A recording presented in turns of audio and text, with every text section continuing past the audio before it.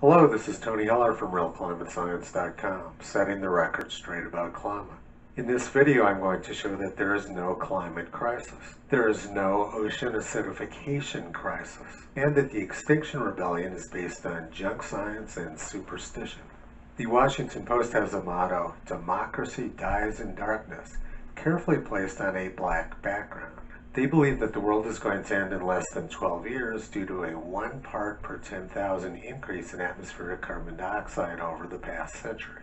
The New York Times apparently agrees and says that everybody needs to panic.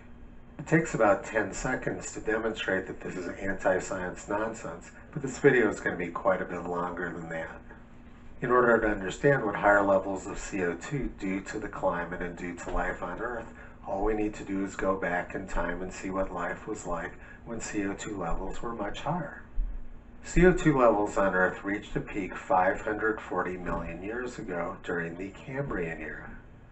Atmospheric CO2 is more than 15 times higher than it is at present. And let's look at what happened to Earth at that time. The biggest explosion of life in Earth's history occurred with CO2 levels at their peak. Corals and shellfish evolved when CO2 levels are more than 15 times higher than they are now.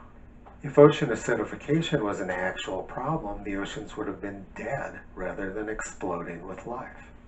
The whole idea of the Extinction Rebellion is based around trivial to disprove nonsense. And you might ask why peer-reviewed academics haven't picked up on this very basic fact. NASA has found that over the past 35 years, Earth has gotten much greener, and this is due to higher levels of carbon dioxide in the atmosphere. Earth has massive coal beds, which climate alarmists are terrified of. The reason we have these coal beds is because at the beginning of the Carboniferous era, CO2 levels were very high. This caused very verdant vegetation to grow on Earth. And when these plants died, they formed very thick peat beds. These peat beds got buried and turned into coal. The reason we use coal as a fuel is because it contains huge amounts of stored solar energy from millions of years ago. These plants captured solar energy through the magic of photosynthesis. Coal beds contain tens of millions of years worth of stored solar energy. And a few hundred years ago, clever humans learned how to get this stored solar energy back by burning coal. The sudden availability of energy lifted humanity out of squalor and made life better for everyone. Fossil fuels are one of the greatest blessings which humanity has been given. Now let's look at the increase in carbon dioxide emissions over the past century. There's been a huge increase in emissions from coal, oil, and natural gas. According to climate alarmists, this huge increase in CO2 emissions should have caused all kinds of bad things to happen. Let's see if they actually occurred. First, let's look at crop yields. You can see that as CO2 emissions increased, so did long-term wheat yields in Europe. This increase in crop yields was due largely to a couple of factors. One was that increased levels of carbon dioxide in the atmosphere makes plants grow faster. That's why commercial greenhouse operators pump up the levels of carbon dioxide inside their greenhouses because they want their plants to grow faster. The other factor is that the availability of fossil fuels has allowed us to develop equipment and machinery, which also increases productivity. And it's the same story with corn yields in the United States. As CO2 increased, so did corn yields. And the same story in the southern hemisphere. As atmospheric CO2 increases, so does plant growth. Now let's look at hunger. Climate alarmists and many academics in general have long been predicting huge famines, but the exact opposite is occurring. Earth has far fewer hungry people than it did just 30 years ago. Another benefit is that poverty is way down. Our fossil fuel-powered infrastructure has made it possible for many people to lift themselves out of poverty. The availability of low-cost communications, heat, light, and transportation has been a tremendous benefit to the human race. Illiteracy has plummeted as carbon dioxide levels have increased. Our fossil fuel-powered internet is a huge help to billions of people around the world. Human life expectancy has nearly doubled as CO2 levels have increased. Now here's a really interesting statistic. global natural disaster death rates have plummeted as CO2 has increased. This is the exact opposite of what climate alarmists are telling people. Every time we get a natural disaster now, climate alarmists immediately blame it on global warming or climate change. But that, like almost everything else they believe about climate, is superstition, not science. I've already shown enough material to completely debunk the climate crisis nonsense. But I'm having fun and I'm going to continue deconstructing their ridiculous claims. Here's an article from the Washington Post a few years ago. Seas are now rising faster than they have in 2,800 years, scientists say. Whenever you see the word scientists say in a newspaper article, you can be pretty sure that you're about to read a bunch of complete nonsense. The 1990 IPCC report said the exact opposite. They said there is no convincing evidence of an acceleration in global sea level rise during the 20th century. And if we look at long-term tide gauges, we can see why the IPCC said that in their 1990 report. This is the tide gauge from Lower Manhattan. You can see that the trend is linear. The rate of sea level rise is the same now as it was when Abraham Lincoln was president. Sea level is rising at the same rate now as it was 30 years ago, 60 years ago, 90 years ago, 100 years ago, 150 years ago. If there was an acceleration in sea level rise, we would see an upwards curvature. This upwards curvature does not exist, however, so we know there has been no acceleration in sea level rise rates. And we see the same story in Florida. There's been no upwards curvature. Sea level is rising at the same rate at Key West as it was 100 years ago. In Sweden, sea level actually appears to be falling. This is due to the fact that the land in Sweden is rising. But the key point, once again, is that there's been no upwards curvature, which we would see if sea level rise rates were accelerating. And a brand new paper confirms what I'm saying. This was just published in June. It says, sea level rise by thermal expansion is likely less than 0.7 millimeters per year. Subsidence, or land sinking, is the main contributor of sea level rise in many areas of the world. Then the article goes on to say that the empirical evidence for an acceleration in sea level rise is missing. All of the long-term tide gauges of the world consistently show a negligible acceleration since the time they started recording in the late 1800s, early 1900s. Hence, the state of the oceans cannot be described as sharply warming and accelerating since 1870, and there is yet no sign of the climate models predicted sharply warming, accelerating sea level rise. So the claims of accelerating sea level rise are based on propaganda and misinformation, not science. If we go back further to the end of the last ice age 20,000 years ago, we can see that sea level has risen about 400 feet. Most of this rapid rise occurred between 14,000 years ago and 8,000 years ago. And over the past 8,000 years, sea level rise has been very slow. Climate alarmists want you to believe that this 400 feet of sea level rise was all natural, but the last few inches were man-made. This is utterly ridiculous nonsense. Just like with their temperature data, in recent years NASA has altered their sea level data. NASA's James Hansen started the global warming scare before Congress in 1988. But in 1982, he published a paper showing that sea level rise nearly stopped after the year 1950. That's the black line here. However, NASA has since changed their data. The red line is NASA's new data. They've completely erased the sea level rise hiatus from 1950 to 1970. They created this fake data because they want people to believe that the Arctic is melting down and that cities are going to drown. So now let's look at the Arctic. Starting a little over 10 years ago, experts started predicting the immediate demise of Arctic sea ice. 2008, expert, Arctic polar cap may disappear this summer. National Geographic News, June 20th, 2008, North Pole may be ice-free for first time this summer. BBC, August 2008, swimmer aims to kayak to North Pole. This year, for the first time, scientists predict that the North Pole could briefly be ice-free, and that has inspired Mr. Pugh to try to find a way through. Mr. Pugh made it about 20 miles out of Svalbard before he got blocked by ice and had to turn around and go back. Well, the 2008 forecast didn't work out, so they changed it to 2012.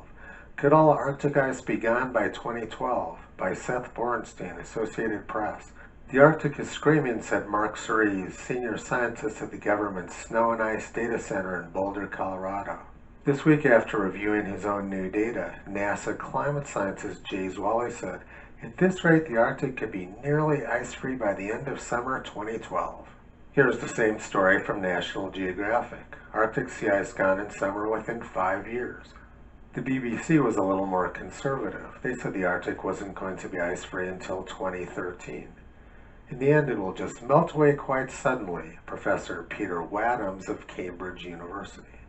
Nobel laureate Al Gore was even more conservative. He said the Arctic wasn't going to be ice-free until 2014. And NASA's James Hansen was the most conservative of all. He said the Arctic wouldn't be ice-free until maybe 2018, last year. Representative Ed Markey, Democrat, Massachusetts committee chairman, said, "Dr. Hansen was right. 20 years later, we recognize him as a climate prophet."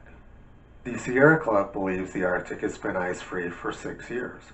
The Guardian believes that the Arctic has been ice-free for 4 years. Journalist Mark Hartsgaard also believes that the Arctic has been ice-free for 4 years. Professor Peter Wadhams from Cambridge didn't do too well with his 2012 prediction, so he later pushed it back to 2017 or 2018. So now let's look at what Arctic sea ice has actually done in the past 12 years since experts started making their silly predictions. This is the official government data from the Multi-Agency Sea Ice Index. The blue line shows Arctic sea ice extent every single day since the beginning of 2006. As you can see, Arctic sea ice extent increases during the winter and decreases during the summer. It does this every single year. The red line is the 365-day mean. As you can see, looking at the red line, there's been essentially no change in Arctic sea ice extent over the past 12 years. In other words, these experts making their forecasts of Arctic sea ice demise had absolutely no clue what they were talking about. Now let's move away from the seas and look at the ice which is covering Greenland. There was lots of propaganda last year about how Greenland was melting down and falling apart. This is a compilation of graphs from the Danish Meteorological Institute showing Greenland ice over the past few years. This is the graph of the surface mass balance in billions of tons of ice. It shows the difference in weight between snow accumulating on the surface and melting off of the surface of Greenland. In an average year, Greenland gains a little less than 400 billion tons of ice on its surface every year. Last year, the gain was much less than average. Greenland's surface only gained about 160 billion tons of ice. But last year was well within the normal range shown by the gray band. However, what the press didn't talk about was that during the previous 2 years, surface mass balance gain was well above normal in Greenland. During both 2017 and 2018, Greenland's surface gained more than 500 billion tons of ice. These are inconvenient facts which the press doesn't want the public to hear about, and they refuse to report on. Now let's move on to the hurricane nonsense being propagated by the press. 3 years ago, the United States was in a record hurricane drought. The United States had not been hit by a major hurricane in more than 10 years. That's the only time this has ever happened. The Washington Post said they were terrified by the unprecedented hurricane drought. They said a major hurricane hasn't hit the U.S. Gulf or East Coast in more than a decade.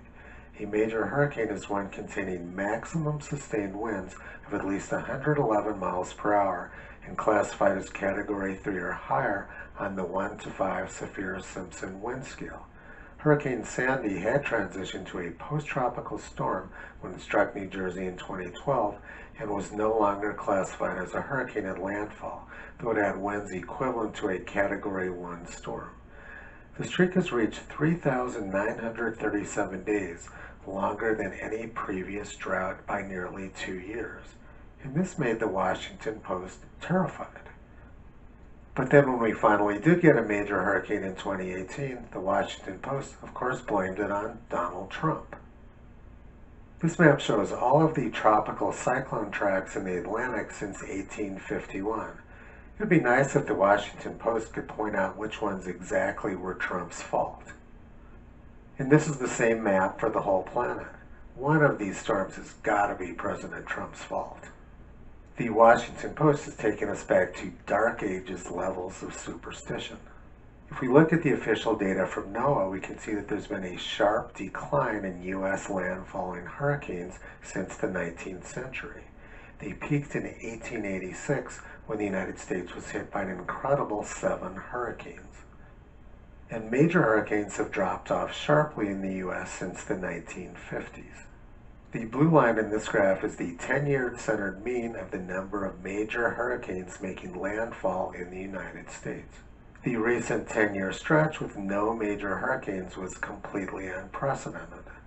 There is zero evidence to suggest that hurricanes are getting worse in the United States, much less Donald Trump's fault. Now let's go back 30 years and look at some of James Hansen's predictions when he started the global warming scare before Congress. If you like last summer's record temperatures, you're going to love the 1990s as James Hansen, the NASA scientist who during congressional hearings on the Midwestern drought linked greenhouse warming to the heat wave. Washington, D.C., for instance, would go from its current 35 days a year over 90 degrees to 85 days a year. The level of the oceans will rise anywhere from 1 to 6 feet. Let's see how Hansen did with that forecast. This graph shows the number of 90-degree days at Lincoln, Virginia, which is the closest United States Historical Climatology Network station in Virginia to Washington, D.C. Well, the number of 90-degree days in the Washington, D.C. area has plummeted since the peak in 1930. It's way down. Dr. Hansen got his forecast exactly wrong. And the National Climate Assessment shows exactly the same thing for the entire United States. Heat waves peaked in the 1930s and have plummeted since then. Once again, Dr. Hansen had no clue what he was talking about. Also in 1988, Dr. Hansen predicted a huge increase in drought and massive hurricanes. Let's see how Hansen did with that forecast. This red circle shows when Hansen gave his testimony in 1988. The green line is U.S. precipitation, which you can see has been increasing since the start of records in the late 19th century. This year has been the wettest on record. Hansen gave his testimony during a drought which hasn't been repeated since then. And over the last 10 years, it's been the wettest 10 years on record in the United States. Once again, Hansen got everything exactly backwards. Now let's look at Hansen's forecast for ferocious storms. This was a list which the National Hurricane Center put together in 1996, showing the 35 deadliest Atlantic tropical cyclones. Since then, there's been 2 very large hurricanes which would have to be added to the list. This was Hurricane Mitch in 1998 and Hurricane Katrina in 2006. If we include those 2 hurricanes in the list, we can still see that nearly 1/4 of the deadliest hurricanes which occurred in the Atlantic occurred during the years 1767 to 1782. That 15-year period was during the Little Ice Age. Obviously, global warming and carbon dioxide has nothing to do with extremely large hurricanes. The deadliest Atlantic hurricane occurred in the year 1780. It played a key role in the Revolutionary War and killed more than 20,000 people. Every single structure in Barbados was destroyed by this hurricane. NOAA says that the wind speeds in this hurricane were over 200 miles per hour. The noise was so deafening that people could not hear their own voices. British Admiral Rodney wrote that the wind carried aloft 100 foot the heavy cannons of the ground fortifications.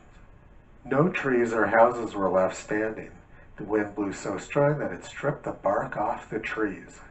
If we had a storm like the 1780 hurricane again, climate scientists would say they were 100% certain it was due to higher levels of CO2 and couldn't possibly have happened in the past. Now let's look at Hansen's forecast for global warming. Hansen made forecasts for 3 different scenarios. Scenario A was the most rapid rise in global temperatures. He called that business as usual. Then he had scenario B and scenario C, which meant that we completely stopped using fossil fuels. On top of Hansen's black and white graph, I've superimposed in red lower troposphere temperatures as measured from satellites. You can see that they're tracking scenario C very closely. Remember that scenario C was the case where we stopped using fossil fuels. In other words, temperatures are exactly the same now as they would have been if we would have quit using fossil fuels 20 years ago. The whole global warming story is a complete farce. So how did James Hansen respond to his incredible list of failures? Well, he simply patted himself on the back and told the world about what a great job he did. Hansen's climate models didn't work, so he did what has become standard practice in climate science. He simply altered his data to make it look like the data was corresponding to his models. This animation alternates between the 1999 version of NASA US temperatures in black and the 2019 version in red. In the 1999 version, the warmest year in the US was 1934, and 1998 was about half a degree centigrade cooler. But in the current version, they've reversed them. Hansen has erased the heat of the 1930s, made the past much cooler, and made the present much warmer. In doing so, he turned a long-term cooling trend into a long-term warming trend. As I mentioned, this sort of data tampering and fraud has become standard practice at government agencies. The blue line shows measured U.S. temperatures from the National Oceanic and Atmospheric Administration, and the red line shows the graphs which they released to the public. As you can see, they massively cool the past and warm the present to create the appearance of a warming trend which doesn't actually exist in the data. And they've published all kinds of excuses for why they're doing this data tampering, all of which I've shown to be wildly exaggerated or completely false. But I think the biggest part of the scam is them claiming that they can do something about atmospheric CO2 levels. Governments have made all kinds of climate agreements in the past, none of which have had any impact on atmospheric CO2 levels, which continue to rise exponentially. There is no climate crisis. This is just one more popular delusion and madness of crowds, as Charles Mackay wrote about in 1841. Men, it has been well said, think in herds, who will be seen that they go mad in herds, while they only recover their senses slowly and one by one. It's incredible to me that anyone continues to read the Washington Post after they publish this sort of garbage. They want to shut down the U.S. energy supply, and then they say democracy dies in darkness. Perhaps that's what they're trying to create. Visit Toto on the web at realclimatescience.com. He's been pulling back the curtain on junk science and propaganda for a long time.